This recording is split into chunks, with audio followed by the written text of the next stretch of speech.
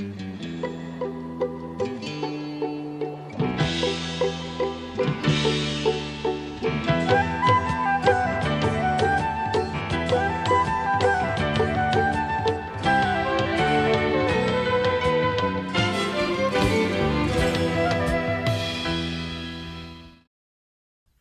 you for joining us.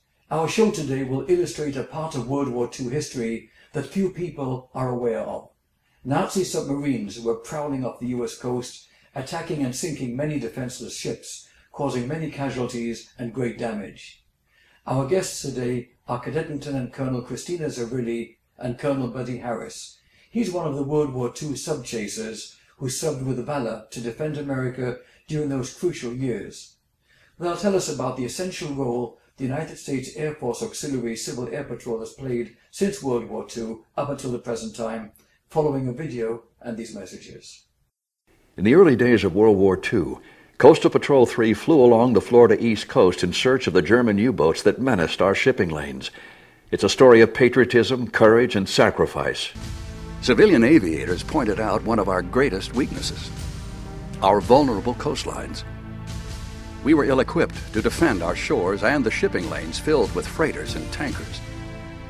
Gil Rob Wilson, the director of aviation for New Jersey, met a German military officer who told him, "Your East Coast is the best hunting ground in the world for submarines."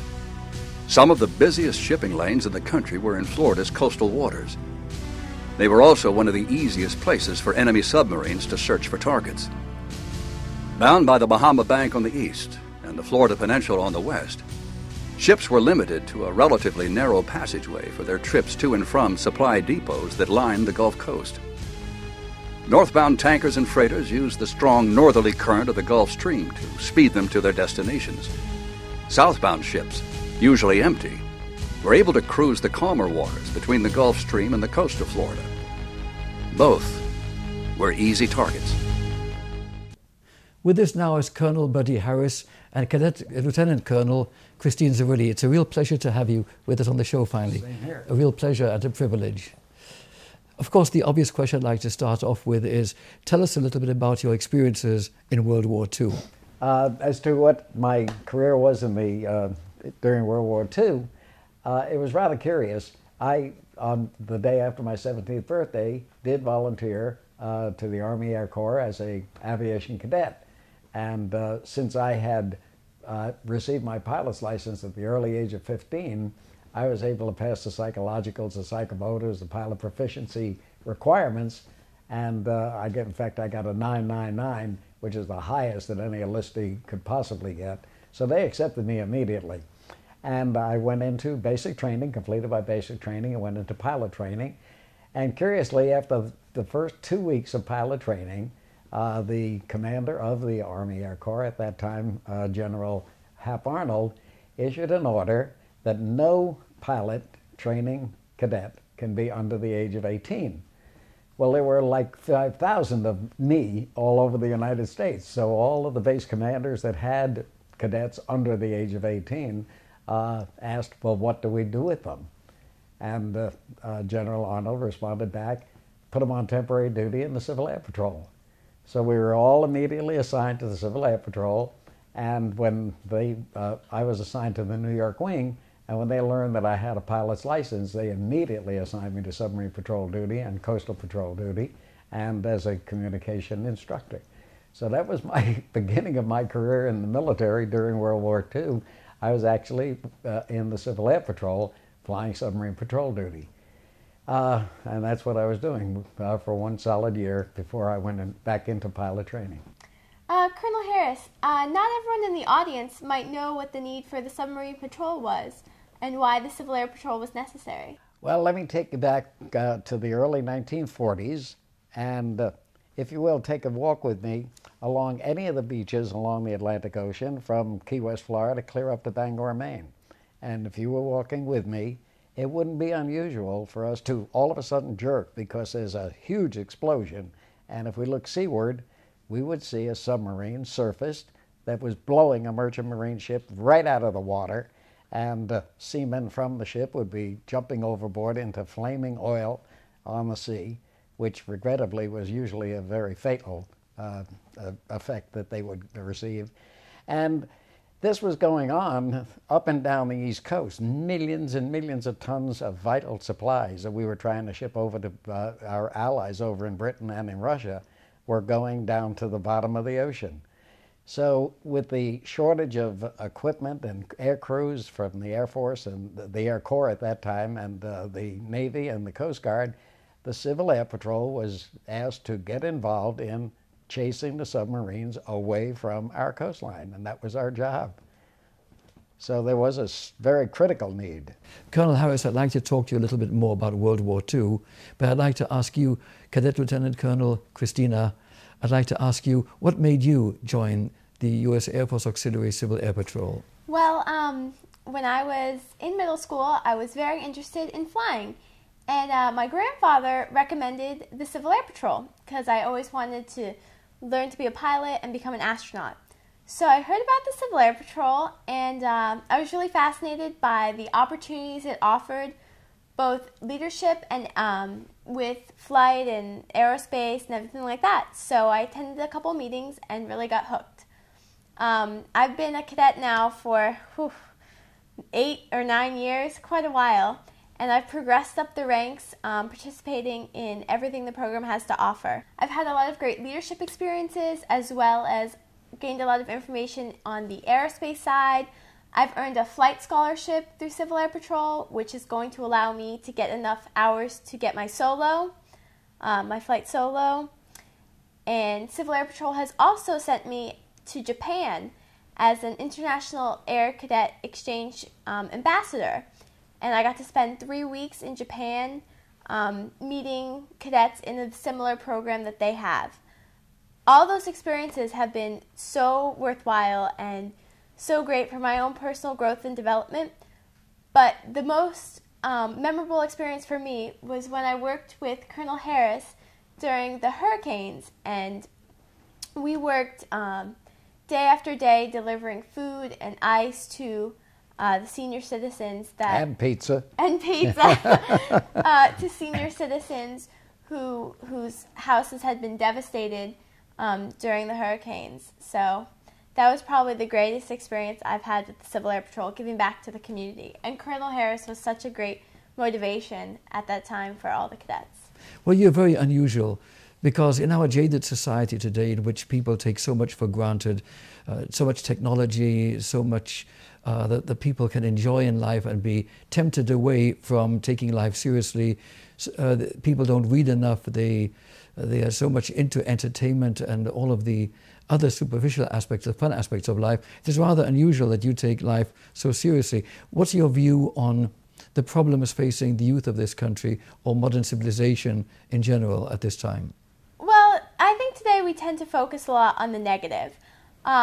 Joining Civil Air Patrol has been a great way for me to contribute to my community and gain leadership experience and just become a great, well-rounded citizen.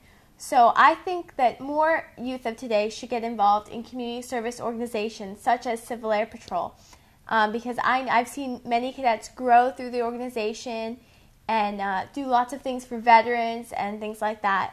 Civil Air Patrol has many veteran support programs. In this day and age, that's very, very important. And I've seen many cadets move through the ranks and join the military and serve our country. And I think Civil Air Patrol is a great organization to motivate today's youth to really become productive members of society. Well, that's very interesting, Christine, because you're describing the youth of today, and there are so many similarities to what you described with the motivated youth through the military and through the Civil Air Patrol. It sort of matchmates exactly what our youth was and what I was back in the early days of World War II.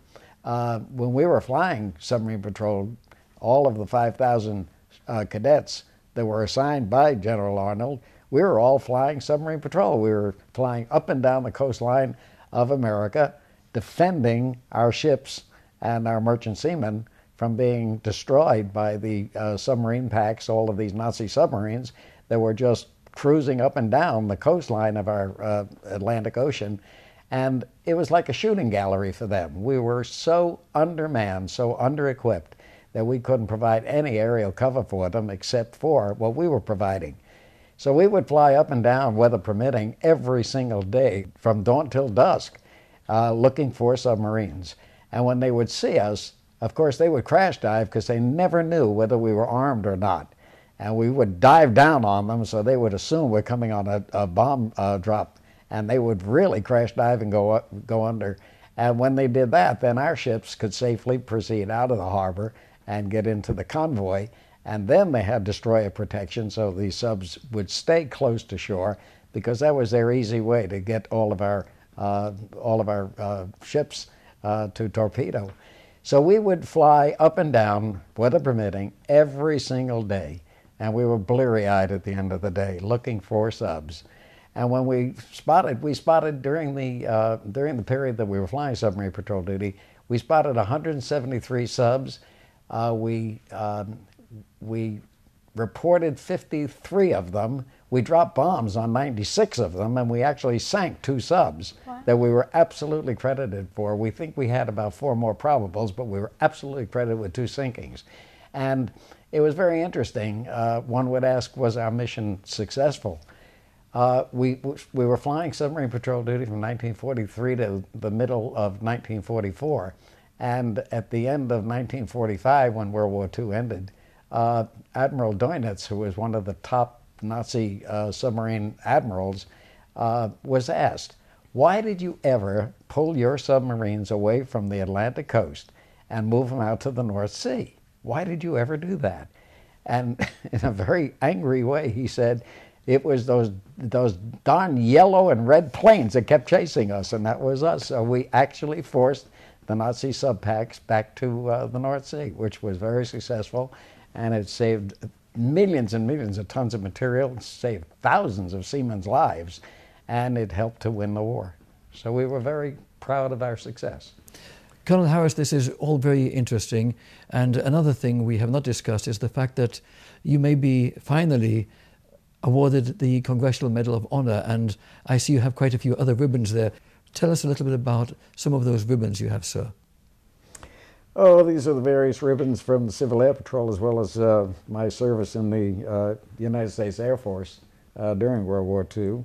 The one that I'm particularly proud of that I'm wearing is the Presidential Medal, which I did receive from President Bush for service above self. And I just learned recently that I've been nominated for the Congressional Medal of Honor for service above self. And it's a fairly new medal. Prior to that, they've had the Congressional Medal of Valor.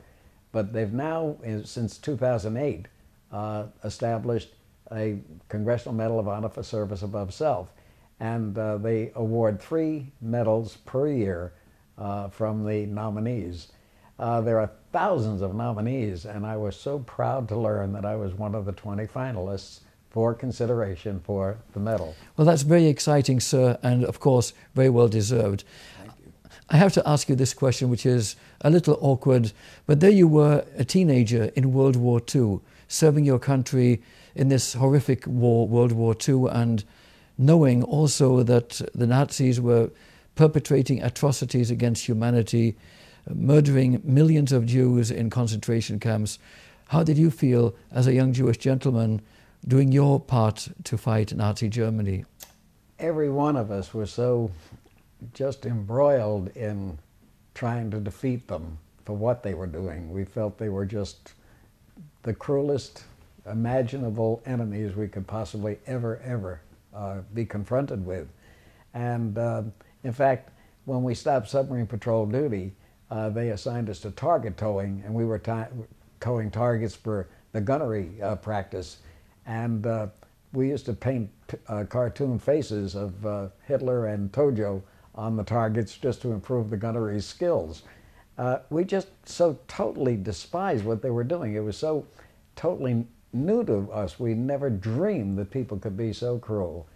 And I think the lesson that we taught them was, whenever any enemy simply challenges our freedoms and our way of democracy, they really activate a very enraged tiger, and that's what we turn out to be. We're hard to beat. This is all very interesting. I'd like us to continue, but we must pause for these messages. We'll be right back.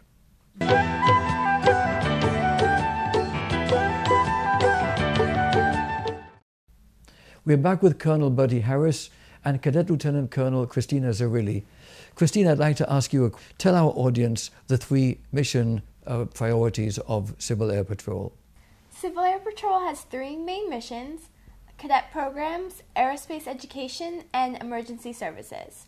The main focus of the cadet program is to teach cadets leadership experience and give them leadership experience so they can just become better human beings and better citizens.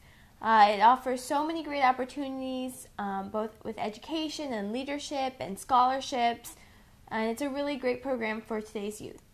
The main focus of aerospace education is to excite America about flying and space and all the opportunities that go along with that. And we offer orientation flights to the cadets in Civil Air Patrol to get them excited about flying. And Civil Air Patrol offers flight scholarships to help the cadets continue their training. And the most exciting mission about Civil Air Patrol is emergency services. As I mentioned before, Colonel Harris and I participated in disaster relief with the hurricanes, delivering food and ice to senior citizens whose homes were devastated after the storms. But Civil Air Patrol also participates in search and rescue missions. For example, if a plane was to crash, Civil Air Patrol could be called out to send out a ground team or an air crew to search for the plane and the survivors, which is very important. We actually do 95% of all of the search and rescue missions for the United States Air Force. Colonel Harris, another question of interest, especially since here in South Florida is where the 9/11 terrorists got their training and planned their foul and vicious crimes. Tell us a little bit about the U.S. Air Force Auxiliary's role in anti-terrorism in Homeland Security. Well, we are on ever-ready demand from Homeland Security for various missions that we can assist them on. And of course, as Christine mentioned, for FEMA, we did provide 44,000 meals to those residents in this one community after the hurricane, which were the MREs, the Meals Ready to Eat, and they were provided to us by FEMA, which is a Federal Emergency Management Agency. We also provide services for the Air Force, as I mentioned, and of course we are on demand call by any of the federal and government agencies that need us for whatever purposes they have or whatever needs are cropping up in their areas. One of the current programs that we're constantly working on right now, we have flown 50,000 hours on the British petroleum oil spill in the Gulf. And we have had 23 planes flying constantly through 3 states, Louisiana, Mississippi, and Florida, checking the coastline and the oil spill drift. We have checked all of the wetland areas and taken photos. We take photo reconnaissance missions constantly along the coast and provide those to the government agencies that need to know what the drift is of the spill. And we have been flying that for 23 days constantly, and we have constantly flown the areas of the wetlands and the barrier islands where the spill is emanating. And what an atrocity against the environment that is. What a shame. It absolutely was an atrocity, and it's one of the major disasters we've had against our coastline, and we trust that the impact of it is not long lasting. We hope that we can actually mitigate whatever damage has been done. I understand that a Civil Air Patrol was also the first plane above the Twin Towers during that horrific attack on the United States of America on 9/11. That's true. Immediately after the attack on the World Trade Center and the toppling of the 2 towers, every single plane in the entire East Coast was grounded. There was not one single airplane off the ground.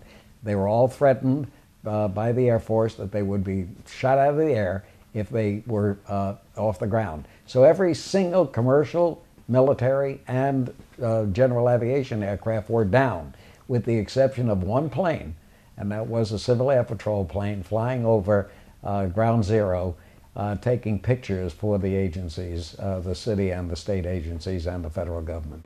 What a terrible event in our history that was. And of course we mustn't forget for a moment all of those people in the military, men and women who are serving our country at this time. Christina, tell us a little bit about the projects taking place at the present time to support the troops?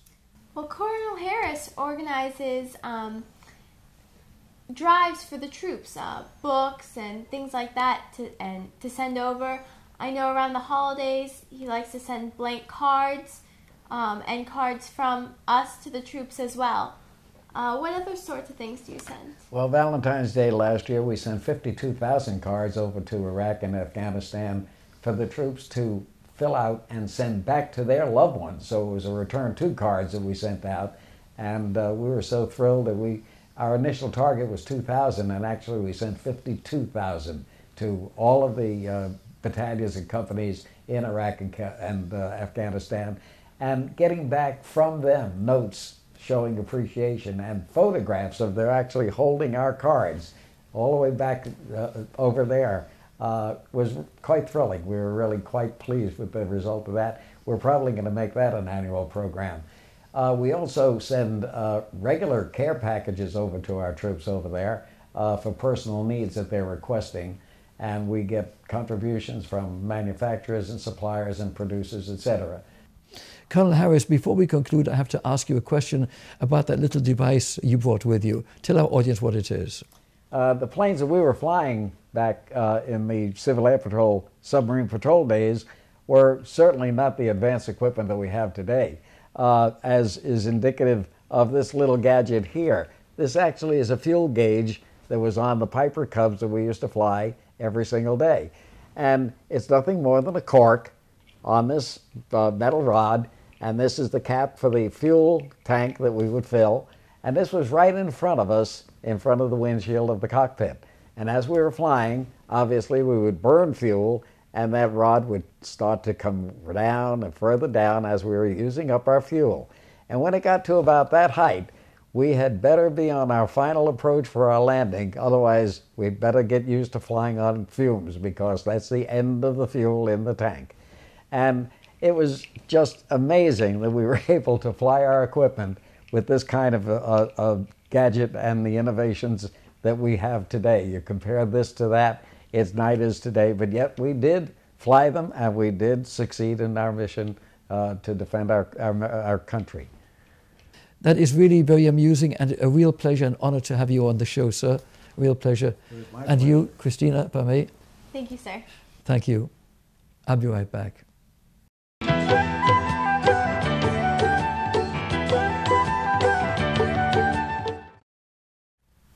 This brings us to the end of our special show for today about the United States Air Force Auxiliary Civil Air Patrol. Thank you for being with us.